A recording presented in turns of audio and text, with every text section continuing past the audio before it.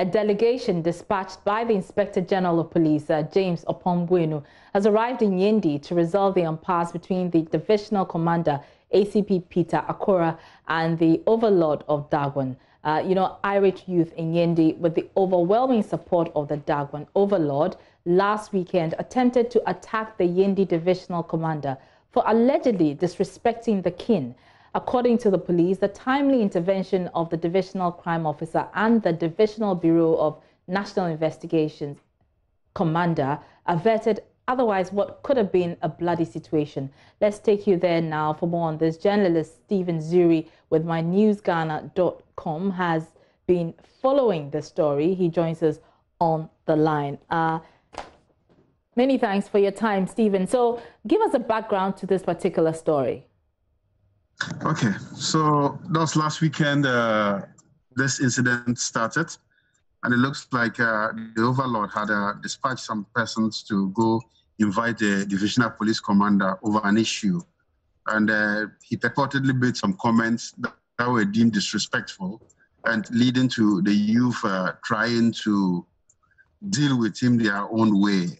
Subsequently, some other security officers, including the BNI director, and the crime officer were summoned before the Overlord, and he gave the divisional commander 24 hours within which he had to leave Yendi or incur their wrath.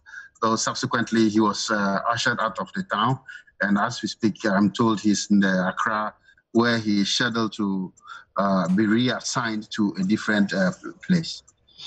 Interesting, but I'm sure people would like to know or are curious about the kind of comments that the police commander may have made. Do we know exactly what he said?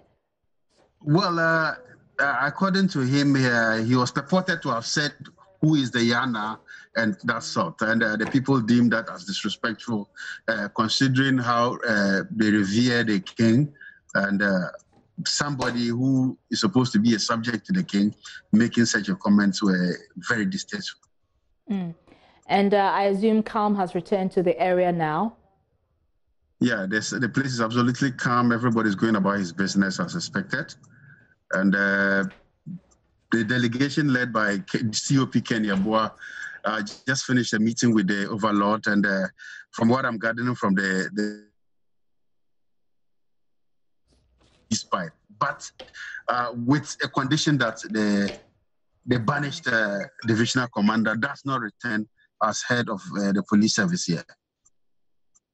Very much. That's Stephen Zuri. He's a journalist with My News Ghana.